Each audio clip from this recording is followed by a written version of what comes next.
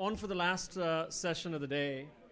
Before we let you go for some, sorry, that's it. That's the caffeine, the wine and the beers. So Fabian Bartnick is now with Tune Hotels, formerly with Ideas, so deserted that company and decided to go work in Malaysia. You should ask him how he enjoys his time there.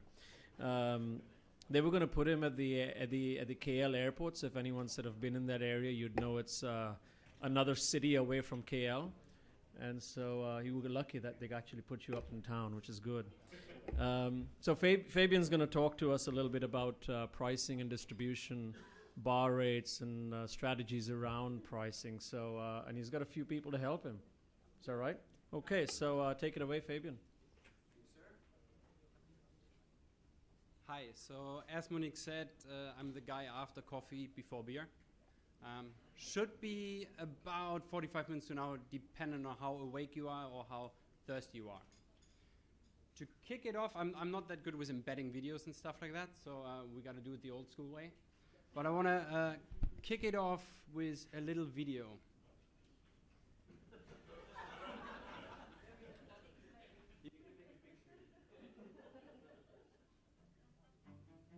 I would probably go to Africa because I want to discover a new country. Or England, maybe? To Russia so then I can see Santa. Greenland, that's the tallest country in the world. To places that aren't very far away. Maybe New Zealand. Yeah, New Zealand.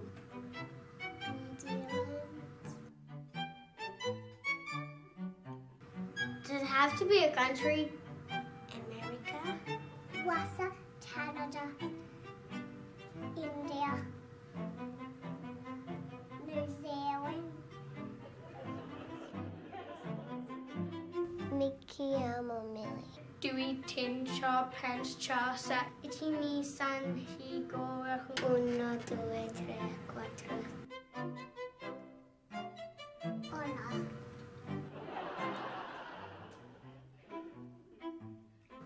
Well, 14 and a half. 40. Around 40. One, maybe 100. To keep your seatbelt on in plane. To not get bored. You're not allowed to bring knives or guns. Never wander off on your own because you never know where you're going. Play.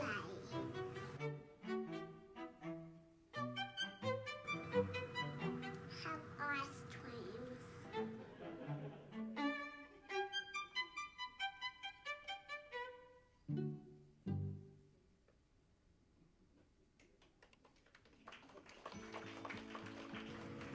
My toes and my lip balm. Soap. Broccoli. Lion. And my camera. I took 100 photos already.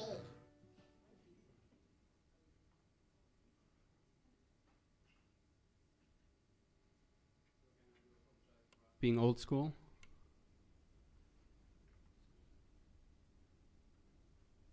No, it's okay, you can leave them open. The key question really is with knowing what our future generation wants for travel, is are our pricing and distribution best practices really working? Thank you very much, sir. One thing is clear, we love travel. Humanity just loves to go out there and explore. And there are different generations. There's us, there's the millennials, and then there's Generation Alpha just around the corner. Now, in order to understand where we might be going, we need to understand where we come from. So if we quickly just take a look at a couple of milestones in history of travel. I'm not here today to tell you about, oh, do this, do that, right? It's too late in the afternoon for that. But what I'm trying to do is trying to show you what's out there at the moment, right? What hotels actively doing what we, as well in the company that I work for, do on a daily basis. Then we have the panelists coming on, and you can ask them any questions to make sure that we're getting the best out of these experts to understand what is really around the corner and what can we do better as hoteliers, as vendors, as partners in crime in the distribution landscape and the pricing landscape. So in the beginning, there was really creation, right? So we needed transport to go from A to B.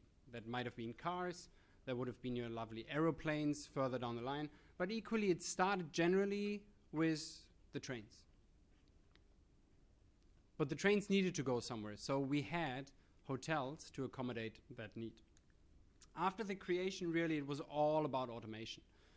The automation really was the GDS developed, and we had a couple of wholesalers, such as Thomas Cook coming up and being really the first one out there to commercially make it viable. Before we ended up in a couple of years ago when the innovation started. And the innovation was all about the internet really becoming commercial. Commercial in the sense that you did not need to go to a travel agent anymore, but you were able to do it yourself. So DIY in travel, so to speak. Things like Expedia came back from then. And then, of course, we're coming into the disruptive age. And it's really about user-generated content. It's about meta search. It's about social media. It's all the fun and loving stuff that is creating us headaches at the moment. So where does it leave us today? I'm sure some of you might have seen that graph beforehand. It's the jungle out there, right? And while it's troublesome, it's also fun, but it's a bloody mess. And if we look at that, we just think, crikey, how am I going to get through that in a day? And why is it important for us? Well, we're in the business of dealing with guests, right? They're the guys that come through our doors, pay our bills. Depending on where they come from, they make us more money. So if we look at it from a different perspective, we can look at it from a cost of acquisition point of view, right? And if you're an independent hotel, fair enough, I could make it way more complicated. But in essence, how to best say that? We're a bit like donkeys that beep gold coins. It seems like on every stage, we give money out, right? In order to connect to the GDS, to the channel, to direct connect, we got to pay somebody to do that for us. We pay a fee, commission, so on and so forth. And then we're going one step further. Before we then actually hit the guest, we also got to pay another commission on top of that. And that's our distribution landscape, right? And then the guest will come back and tell us afterwards if the money we invested was actually right by saying good or bad. At a chain level, it becomes then a bit more tricky. You can point those arrows at different items. So, am I going to have a central reservation or not? Do I really need it? But every time I go into it, I got to pay for it as a pass-through cost, as a direct connection fee. Do I do it via a channel manager, right? Then I got to pay the channel manager and still the other fee before I then end up and pay even more commissions on top of that. Now, the reason why I'm a bit passionate about that is because we are in the process at Tune at the moment to build a distribution landscape from scratch. Yeah, you heard right. We don't have technology, right? We don't do that. So now we have. And that comes up with a wonderful opportunity, but a lot of headaches. Because if I point it to the left, it costs me $2. If I point it to the right, it costs me $5,000 right now, but then nothing after that. So how do I best sell that? Because I'm the brand owner, to my franchisees and my owner, and then equally what makes sense in the overall scheme of things. And then, of course, we want to throw in analytics tools, back-end finance systems, revenue management tools on top of that. But at all levels of the distribution, we seem to be not giving money away, but paying to acquire a customer that we also could get via brand, hotel direct, or call center at potentially a lower charge. And then we can't forget about the guests, right? Let's call them consumers, because we are also consumers. So we always talk about Generation Y, we're also talking about Generation X. Me personally, depending on which side you look, I'm both. Generation X, Generation Y, so if you're around the 1980, you're in the same kind of predicament. But we're kind of the MTV generation, I would say, right? We grew up with MTV on TV. We know what a Commodore 64 is, and we played Snake on our Nokia device. If you don't know Snake, you are not MTV generation. If you don't know what the thing in the left is, again, you talked about Lotus, right? Talk about Walkman. And then, of course, the very first one, the Netscape. Now, that was a beauty. If you wanted to connect, you heard the dial-up, and AOL would actually send you a CD to put into your computer to connect to the internet. If I look at Facebook, I would say we all were early adopters. Good on all of us for spotting that trend before it hit mainstream. Overall, though, I can say it's a great turn. Our phones might have not been smart, but we got by. My point is the consumer has changed. And I'm pretty sure over the next 2 slides, you will most probably be recognizing 99% of the stuff that I throw at you. Yeah, everybody's nodding, right? We had Facebook, we had Instagram, we had Pinterest. Easy. Next round. The one on the left is a mobile phone. Okay? We went from phone to WhatsApp to Facebook messaging to Snapchat.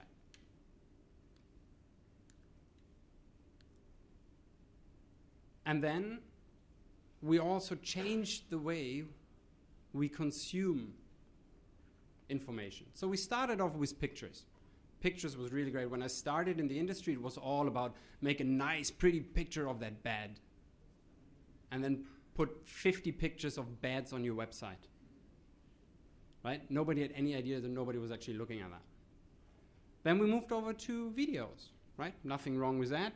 Before Twitter came on board and said like, hey, now you're able to tell everybody that you just got off the toilet.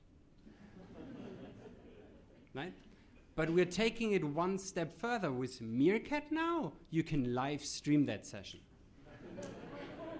Right? And then the bottom right, the one with the now.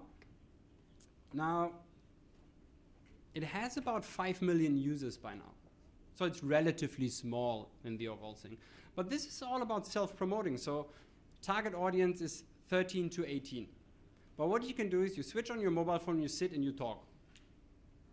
Right? You are your own host of your own television show, so to speak. It's fantastic. If you watch it, it's hilarious what people do. Right? My point is, these are the guys that will stay in our hotel soon. Right? So are we prepared for them? We then had innovation and disruption as far as technology is concerned in the form of, we had Bluetooth to start off with. Back in our days, you saw somebody on the street talking to themselves. Wasn't a good thing. Right? You moved away. We then went over to GPS, wireless, we have G4, we have near-field communication, and then the newest thing around the corner is iBeacon. Right? Already tested in the retail space. We had books, granted. We moved to TV, then we got the iPod. We moved over to multi-device mobile to end up at our wearables. Now, 3 weeks ago, you could have said like, ooh, those wearables, eh? Now all launched and apps actually out there already connecting to that. Fantastic. Bit expensive if you ask me. But let's see what the future holds. And then, of course, you move from cash to credit cards and now Bitcoin. Who of you accepts Bitcoin?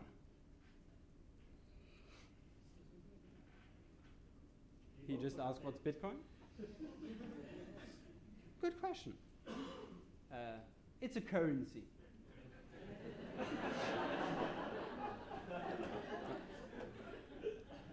But you can earn money by using your computer, blah, blah, blah, blah, blah. A lot of computers.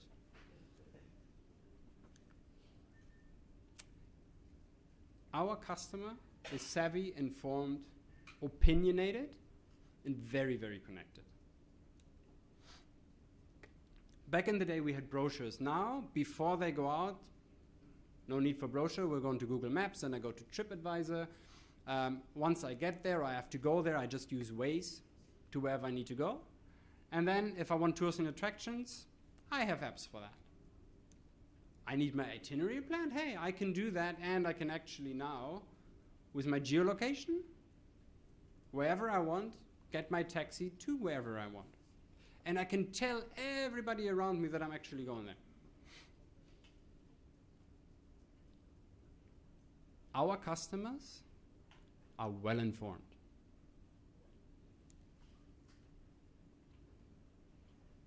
And there's much, much, much, much more out of it.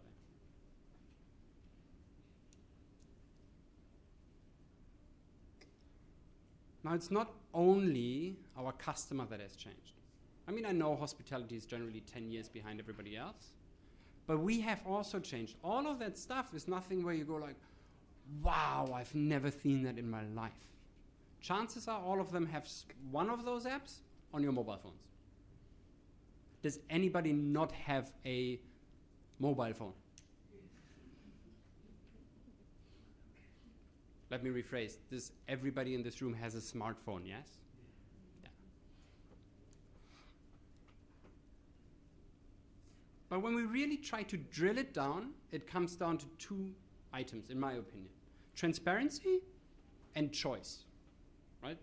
The consumer today has so much choice. And our distribution landscape is extremely transparent right now. Back in the day, you went to the travel agent. You looked at the brochure. You asked for the price. You got the price. It took way too long to find another price. So you booked. Now you use, what was the statistic, 20 plus sites to actually look before you make a decision. The consumer knows us better than we do after that. Also, it feels like it. And they have a choice where they book because they don't care about our cost of acquisition. They care about what's in it for me. Right? If I get my loyalty points at an OTA, I will book through that OTA. Right? If I book through a loyalty with Hilton whatsoever, I will book through that. Now try and explain that to one of your friends, right? That's what I do for a living. I look after my distribution landscape. Now let's talk a bit of pricing. And when we talk about pricing, we have a couple of specialists in the room, which is fantastic. Literally all of us, right? When we look at pricing evolution, it started with a flat rate, one for all. Happy days, easy life. I think you referenced it early, right? $100, take it or leave it, done. Right? That's a fair approach. Doesn't make us the most amount of money. So then we said like, okay, forget that, and let's do what we call bar. So in order to make bar work, we built a bar structure. Generally, I believe from my old ideas days, correct me if I'm wrong, Charles, any hotels has from like 10 to 100 bar rates, but in average they have about 12, 13. Yeah, 12 to 13 bar levels, which the analytics behind it is incredible. 100, 105, 110, 115, 120. And then we go up until we hit 10, because then it gets a bit too much. And then we came along and said, like, hey guys, we need segmentation. So we started segmenting. We have wholesale, we have travel agent, we have corporate, we have groups. And then we realized, whoops, it doesn't always fit with each other. Some of my bar levels, now I get phone calls from my sales guys telling me they can get a cheaper rate online. Can you please change your rate online? And when you try to have the argument about different customer, you lose, right? But we also have derivatives, and again, we're doing static derivatives. So what do we have today? 20%. Okay, tomorrow, 25%. Okay, 50%. And again, if we overlay that, it kind of all muddled together. And if somebody books through booking.com, do we really know if it's a business or a leisure traveler? Do we? I booked through booking.com this time around, mainly because when I went to the front desk, they said our rec rate is 200. I give it for you for 190. If you go to booking, you get it for 180. I said, fair enough. I will go to booking.com. And then the online travel agencies came, and they were big on their rate parity thing, right? No, everybody has the same rate. Happy days. I could put a lot of on there, but I think it's going to be a two-horse race here. Expedia and Priceline, considering they're a bit in a Christmas shopping mode over the last couple of months. And then we had merchant models and agent models. And I remember when they first started, I was told, oh, but Expedia's rate is so low compared to booking.com, so we don't want Expedia. It's different models. And now it's very well accepted across the industry. But we're moving away from rate parity. And I think Eric brought it up earlier. This morning, I think Sweden came out saying, no, not anymore. Globally, we're not there yet. But should we have rate parity? If you ask me, nah. If I buy my Sony television at a Sony center, I pay more than I buy at Courts. Right? So why should it be different in the hotel space? That's just a slide that I want. If somebody has the answer for me, please give me. Whenever you call an OTA and ask them, how can I improve my ranking? It's always discount or it's always commission. Right? Pay me more commission, better ranking. Okay. Give me more discount, better ranking. Okay. I don't like that. And then we have a couple of concepts. So you have seen the flash sales. I don't know if it's a trend, if it will continue or just die out. Social media, when it came out, everybody was like, woo, new channel. Now everybody's like, don't know. Could be one, could not be one. Is it a segment? Don't know. What do you do with it? I like. Right? If we then move on and see something like geotagging with Expedia. So now you sit in Korea, better rate. You sit in Australia? No. I was told the best way to book Bali, in case somebody go there, go through the Australian site. At the moment, very good. And then we have Hotel Quickly, and we have one of the co-founders here today. Where? Ah, over there. Hello. Who sits on the panel later? So welcome. I'll let you talk about that later. But a last-minute app. Right? We have seen other ones coming on board, such as Hotel Tonight, for example. And then sentiment pricing. And Kelly made a wonderful presentation about the entire impact. Boy, that's another thing we have to take into consideration when do pricing. Seriously. So now we take that into consideration as well. And we only know when my price was right when the guy leaves. Right? So who do we need to trust right now? Our trusted friends in operations. Oh boy. And then we're going to C-Trip and Tourico, right? So C-Trip buying the offline rates for my members only. And I know Agoda does it, right? Failing to mention it's about 130 million members. Right? So what do I need to do to qualify? Nothing, you just sign up. And then, of course, somebody like Turico Holidays, they came out in Kuala Lumpur and said, hey, hotels, we need 500 rooms daily, and we're going to pay you for it. And if we don't use it, you still get the money. Happy days. And then you look in the terms and conditions, you kind of go like, let's review.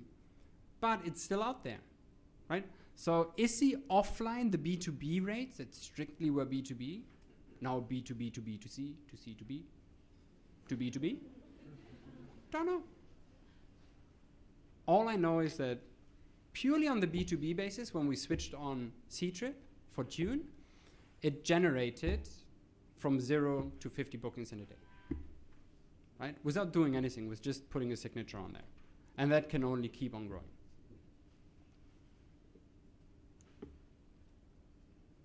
And then corporate pricing. So we had corporate price, everybody got the same. Then somebody said, ooh, let's go dynamic. Fixed, we can do both. We then need to consider if it's commissionable or non-commissionable. And then we got to decide if it's last room availability or not last room availability. And then we want to change it to room type last room availability or house room type availability or not.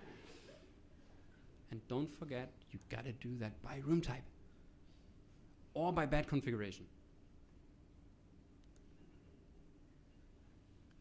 And now the cool new things, right? Continuous pricing, price optimization, whatever you want to name it, it just means no intervals, no level, dynamic from 0 to 100. A bit like a Ferrari, going through all the way, right? We still have to figure out at what decimal point we're actually going to change the rate, because it becomes very annoying, I can imagine.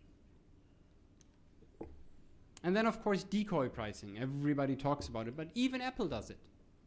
Right? Who of you has a 5C? Who of you has a 5? Huh? You have a 6, right? Okay. Do you work in the Chinese market? Do you have 5C? Do you have 5S? Oh, crap. Could have said yes, couldn't you, Brian? Please. So do you have a 5S, Brian? Oh, fantastic. You see? Working. We use decoy pricing for our hotel chain. And we have seen some success with it by bundling the products in a way to actually say it would appear to different geographics. So it allows the right product to be bought if you hit certain criteria. And it's working. It makes more money for us, and it gives us one more data point to actually look at and fine-tune that value proposition. And then we got to do all of that and still look at the cost of acquisition. My head hurts. It was so much easier a couple of years ago. And then we're talking ancillary revenue. Right? But it's working. It's just very complicated. It makes it much harder for us to explain to somebody what we actually do for a living. And now we're talking wearables. So next time my fridge tells me you're out of beer. Or it makes an online order for me at Tesco directly. How awesome would that be? And my watch will tell me they're at the door. And of course, guys, I don't know how you're still keeping up with all of that, but I'm very interested to hear about that once you guys come on the panel. So what's next? Couple of years, the trend word was OTAs. Then what was another trend word? Oh, social media was a trend word, definitely. Search seems to be a big one at the moment, but equally it seems to be real time. It seems to be relevant. It seems to be seamless, and it seems to be personalized. And if we look at our consumer today, or even if we just look at ourselves, right? Who of you gets annoyed if your mobile connection takes more than 10 seconds? Right? Absolutely, you got absolutely potty, right? Because you want it then and there, right? And you gotta make sure that it's relevant for me at this point in time. When I get these text messages that offer me something, It really annoys me. And you get them over and over and over again. What I like is if I use my phone and then I go to my iPad, it seamlessly syncs from one to the other. Fantastic, right? I don't have to double entry. I get it done once. And equally, if I want to start a booking process here, I want to finish it somewhere else. And vice versa. And then, of course, we all feel this personalization thing. It needs to be me and it needs to be addressed to me. It needs to hit the right tones for me to act upon. And it makes me feel special, come on. So our pricing and distribution best practices today, are they really working today? Are they able to deliver that?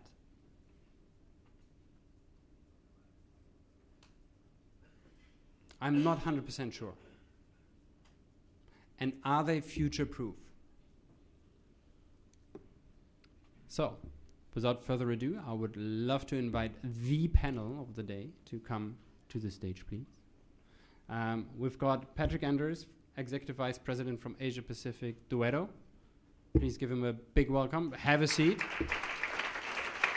We then have Eric Munoz, Chief Marketing Officer from PriceMatch.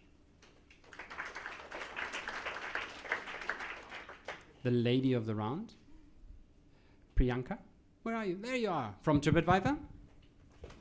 We got Thomas, co-founder and CEO of HQ, and then we have Matthew Stevens, Vice President from eHotelier. It's a very informal session, right? So if you have questions, just shout them out, right? If they say something you don't like, throw something, anything, right? If you like something they say, clap your hands and give them a big cheer, right? It makes them feel special. You're personalizing their experience. See that one? So, boys and girls, how are you doing today? Great. Good?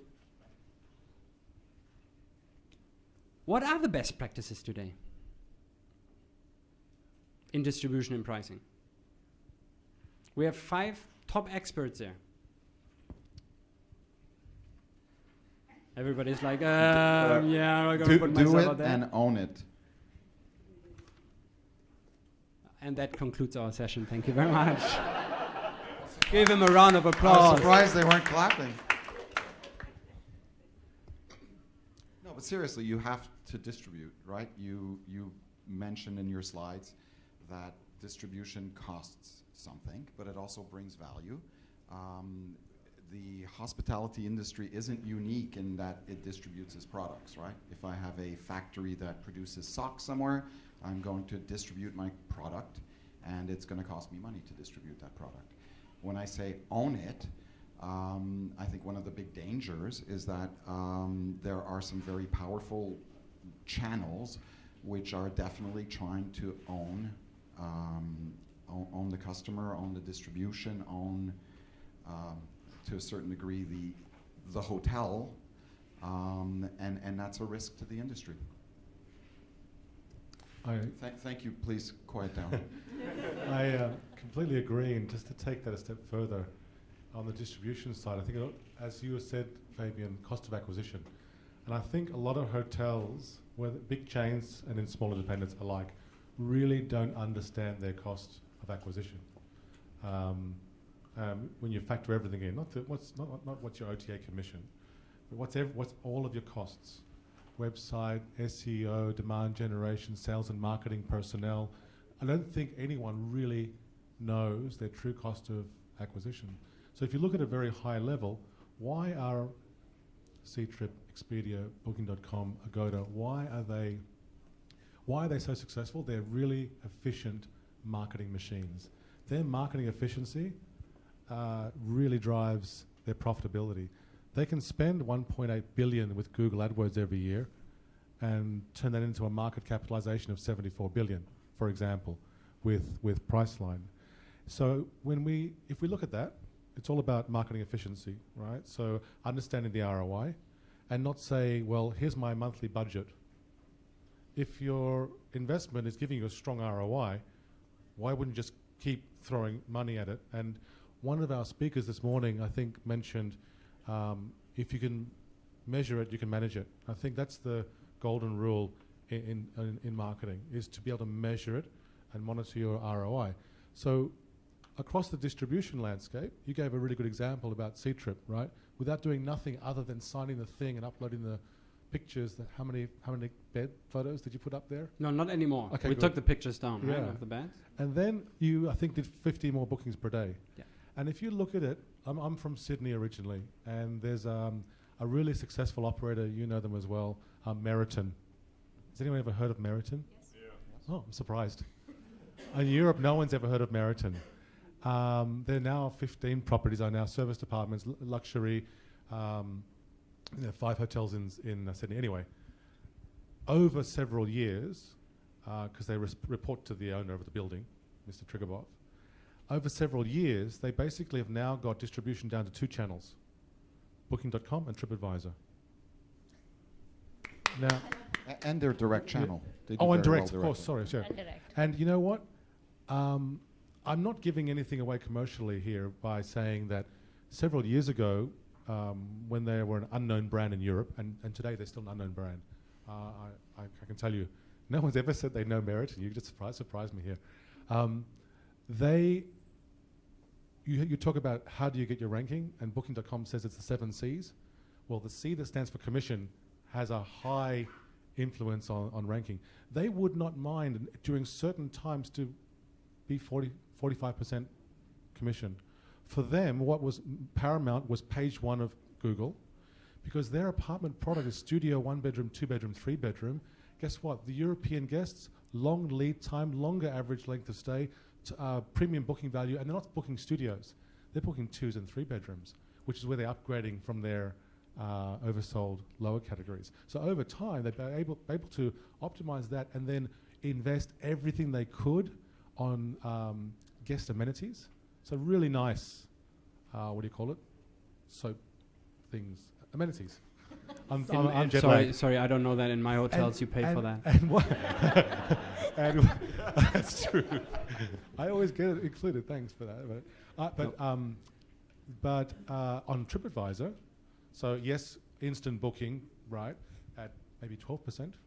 But that, as Kelly was talking about today, in terms of leisure in particular, travellers, they invest in what I call under-promising and over-delivering. You know what shocked me? Like, they've got some couple of okay hotels, but just a few months ago, 5 of the, the top 5 hotels as ranked by TripAdvisor, they're 3 of the top 5 in Sydney. Yeah. Park Hyatt wasn't there. It's true. They work towards it. They worked for it. This has been a long strategy to optimize TripAdvisor. I keep it. So tell us, is that the right way? Sorry, give him some water. Yeah, sorry. Just give him some water. Needs to liquidate those. Just before. Is that the right thing to do? Did they do it right? Should all hotels follow that? I'm going to take off from something I've been hearing a lot, and that's cost of acquisition, and also what you just mentioned about focusing on a few channels, let's say. I'm not going to say 2 channels. But what I find, and at TripAdvisor, we deal with both OTAs and hotel chains for distribution, right? They both distribute through us. I see a differentiation in the way marketing and revenue departments are separated in hotels versus OTAs. So let's say, for example, the revenue person in a hotel, if I'm talking to them, they're talking about cost of acquisition. They're saying, ROI, if you give me this much ROI, I can work with you at a commission. Go ahead. You know, there's no cap on how many bookings you can bring in. The same discussion with a marketing executive in the same hotel chain, and they will say, I have a marketing budget, and if you're working on CPCs, then this is the budget that we have to spend with you. What we see different in OTAs is that it's a blend of the two. They are using the revenue that they're generating to fuel marketing in other areas. So it could be taking one particular country, which is doing really well for them, and taking a revenue approach to that and having a marketing approach in a country where they're new. And it builds towards a long-term strategy. And it goes back to what you were saying. If your revenue goals or ROI goals are being met, why wouldn't you keep putting money behind it? And I see that whenever there is a marketing channel involved in a hotel, that is never a case. There is never unlimited budget for marketing. For revenue activities, yes. Percentage commission, absolutely, they can work with that. The minute it is a marketing amount, there is a budget. And there is a differentiation between marketing and revenue departments. It's still not working cohesively. I don't know if that's something that stands out, but when you talk to OTAs, that's not the case. They look at a channel as a mix of the two. So they look at Google or TripAdvisor as a revenue plus marketing channel. So they're not talking to us as revenue managers or marketing guys. They're talking to us as digital marketers. And that's a different way to look at it. The right way? It's worked for certain, it's working for OTAs. Any OTAs in the room? No? Okay. Now, this has come up often that if hotels looked at everything they pay in commissions, Yeah. margin, and added that up and started saying, well, that's a marketing cost, and where do we redirect that? But today it's not, in general, I don't know, maybe I'm completely wrong, but in general it's not looked at it that way. And it's tough, right? It's tough to make sure it's really allocated correctly, no? I think it would be fairly easy to calculate it. Okay. Yeah. Tell us. Sorry? You want me to do it now? Yes. You brought up an interesting thing here with marketing, revenue management, kind of being one, Yes. right?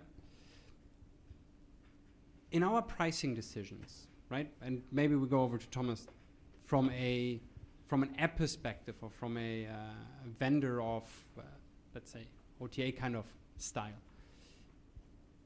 Do you see that being done at property level, or is it really that you say there is sometimes no logic? Well, you asked the question in a way that you referred to earlier, which is future-proof, right? And that's something that, I also sort of resonates. It's do it, own it. It sounds like something that it's set in stone. You do it once, you blend it for you, and it works forever. But it's really not the case. Like, I love your presentation. You start with it, and you look into, how things move, and you see the kids predicting the future. You laugh at it. You will see things change. So there's no such thing as do it, own it, that's it. It's more like do it, own it, okay, revise, learn again, and do it again, own it, but there's no static thing in it. So what if I look across, we're just to clarify, we're not an OTA. We are a different distribution channel. We are a mobile app, which is a closed group. It's mobile only, and it's only last minute, non-cancelable, etc., etc. So I'm not going to market myself, but the way that we position ourselves is a different distribution channel to optimize basically for RevPAR. And what I see across, it's a huge differences. The joy is when you go from country to country and you go from hotel chains to another, and you see how they really perceive everything differently. There's no single strategy, one best practice, follow this rule.